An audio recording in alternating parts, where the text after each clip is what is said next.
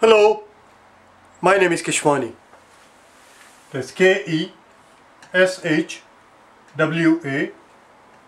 Keshwani. We are here because we want to prepare for the TEAS. We have been solving math problems out of this book here, the ATI TEAS Study Manual, the 6th edition. If you do not own this book already, purchase one immediately. You're going to need it. If you're interested in doing the problems from 5th edition as well, this that I just showed you is 6th edition. I don't have the 5th edition with me, I left it in the other room, but if you're interested in solving the problems that appeared in the 5th edition, you will find that we have solved every single problem that appeared in the last edition, the 5th edition, and you will find the solutions to those. TEAS 5, you will find a solution to those from day 1 through 100. Just type in TEAS day 1 and the series ends at day 80.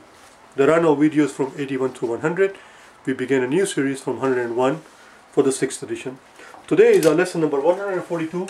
We are on page number 89 and we're going to do the practice problems. The very first one that you see there, they're being asked to find the mean, the median and the mode of the given data set. It says find the mean, the mode and the median of the given data set.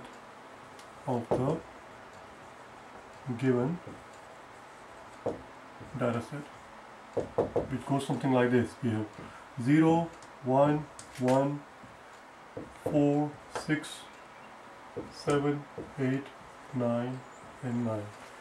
Let's first find the mean. Let's see what we can do here. Let's first find the mean. Stay with me in this story.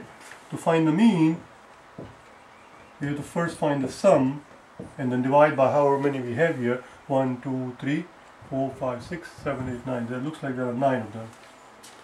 What's the sum? Let's find out, shall we? Let's find out. Let's do it the easy way. I see a 1 and a 9, that's a 10. I see another 1 and a 9, that's a 20. That's a 20. I see another 10, that's 30. That's 30, and that leaves us with these two. There you go, we're done. One more time. This 1 and a 9 make a 10. This 1 and this 9 make another 10, that's 20. 4 and a 6 makes another 10, that's 30. And then 15, that's 45. 45 over 9. 45 over 9. 9 5s are 45, so the average is 5.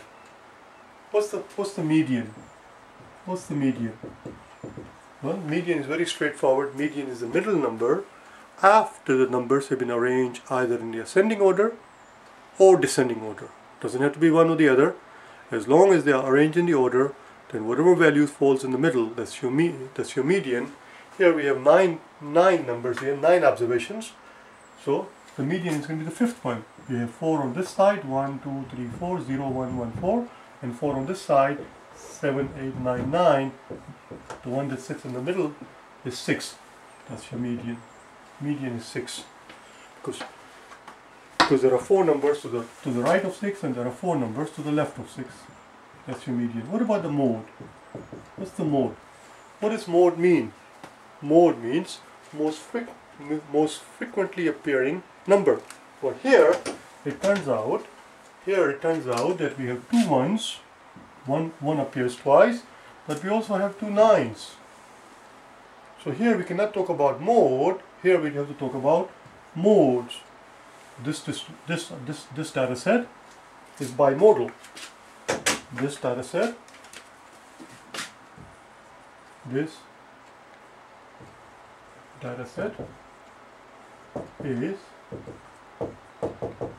bimodal. It has 2 modes, namely 1 and 9. It has 2 modes. One cannot talk about what is the mode of this data set. What are the modes? It has 2 of them. Let's move on to number 2. In number 2, on page number 89, we are given a distribution. Which of the following describes the distribution portrayed in the graph? it is very, very important, it is vital, it is crucial, it is essential, it is absolutely imperative that you watch these videos in the proper sequence. Don't go all over the world like a mad person. Watch in sequence, and if you have been watching the videos in sequence, if you watch day 138, 139, 40, 41, we learn how to recognize the shape of the distribution that you see there, and we learn what a distribution actually means and what we mean by a frequency distribution. What we have there in problem number 2, what is displayed there is a frequency distribution, and it looks something like this.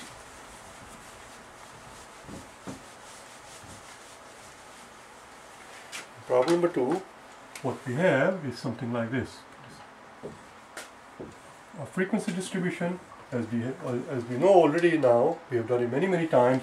Frequency distribution is so called because on the y-axis we have the frequencies. It tells us how often a given value appears in the data set, and on the x-axis we have the values. Here we have no data set, we have no numbers there, we just have the shape. Actually we do have numbers there, they do give you numbers, but we're not going to put them on the blackboard. It looks something like this. As you can see, the peak, this is the mode, whatever this value is, let's call it x.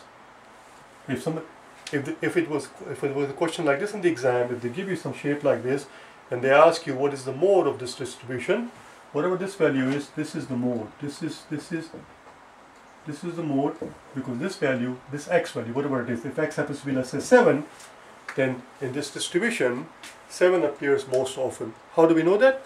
Because that's the peak, that's how often it appears. This, if it says 13 here, then it would mean that in this data set 7 appears 13 times.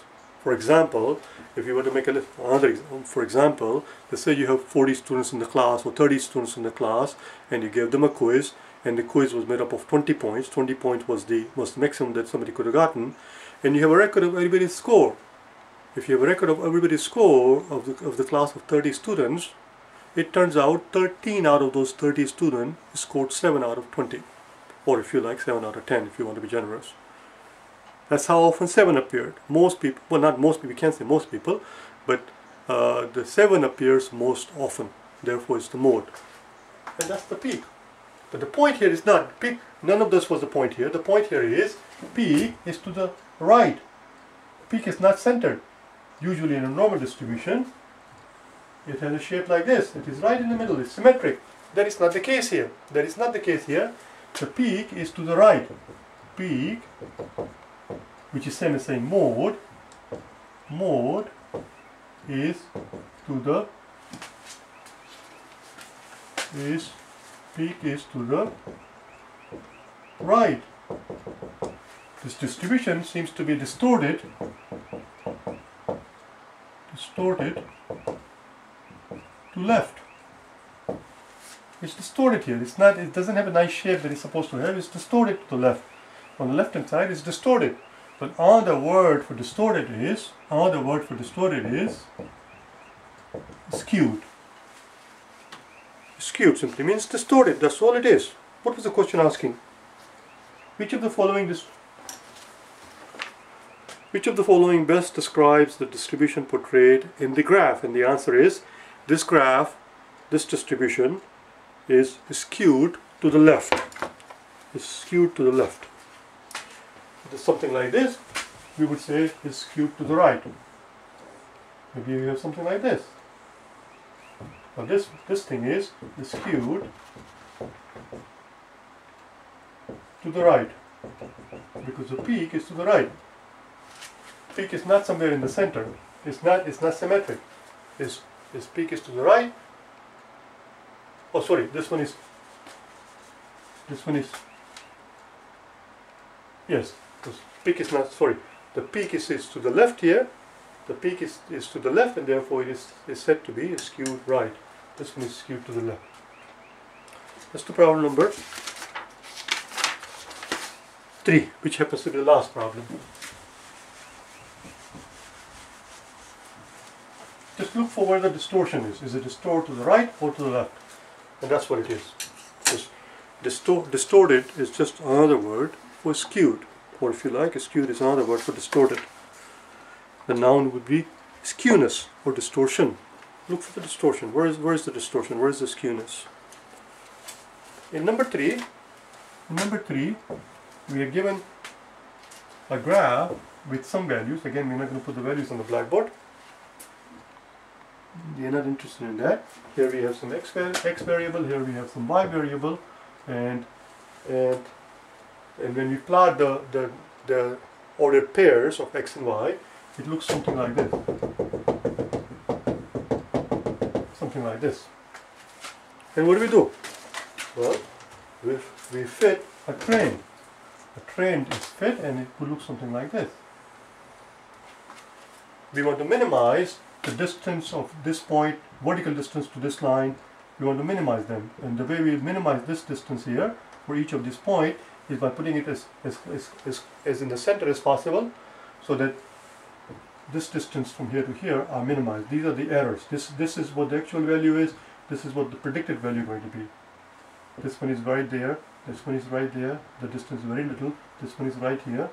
This one is right here. But anyway, this is the trend line. This is called the trend line. The question is, what sort of trend do we see? Trend with a D. The question is, what sort of trend do we see? The answer is, the trend here is decreasing. Trend that we observe here is, trend is decreasing. Well, what does it mean? Trend is decreasing is another way of saying that the slope of the line is negative. This line has a negative slope. And the question again is, what does it mean when we say slope is negative? Slope is negative is another way of saying that as the value of x goes up, y goes down. Or if you like, as the value of x goes down, y goes up. Or if you like, the two variables move in the opposite directions. They move in the opposite direction. Or if you like, as one goes up, the other goes down. Or if you like, we already said it, they move in the opposite direction. I wrote it someplace. Oh, we didn't write it. They move in the opposite direction. You see, what we need to understand here is that statistics, because that's what it is, this is study of statistics. Statistics is like a language. It's like any other language. It's a language, it's a lingo. And just like any other language, we can convey the same concept in many different ways. For example, you might say, oh, my dear uncle passed away. My uncle is deceased. He died. He has gone to meet the maker. Sometimes people say that. He is no longer. That's it. He's passed away. He's deceased. Or if you're very sentimental to your uncle, towards your uncle, you might even say he has kicked the bucket. That geezer finally kicked the bucket. Very sentimental, as I said. But the point here is that all of these statements are conveying the same concept. The concept is the guy is dead as a dodo. That's all you're trying to say. The guy is now dead as a dodo. You see, another way of saying the same thing. That's the same idea, same concept, same logic, same rationale applies to the language of statistics.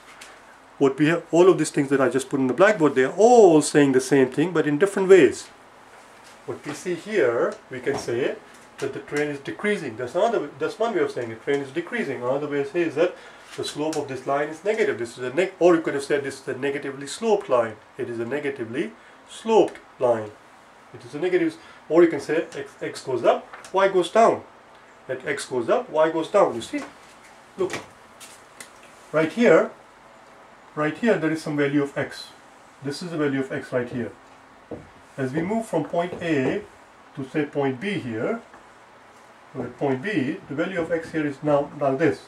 The value of x has gone up from here. This is how x value of x here was this much here. As the value of x goes up, what happens to the value of y? The value of y goes down. The y here was this much. Now the value of y has gone down. Y has gone down by this much. X has gone up by that much. The value of x has gone up from here to here. As the value of x goes up, the y goes down. As x goes up, y goes down. Or if you like, as x goes down, instead of going from A to B, we could have gone from B to A. If we do our journey from B to A, if we take our journey from B to A, then moving from point B to point A,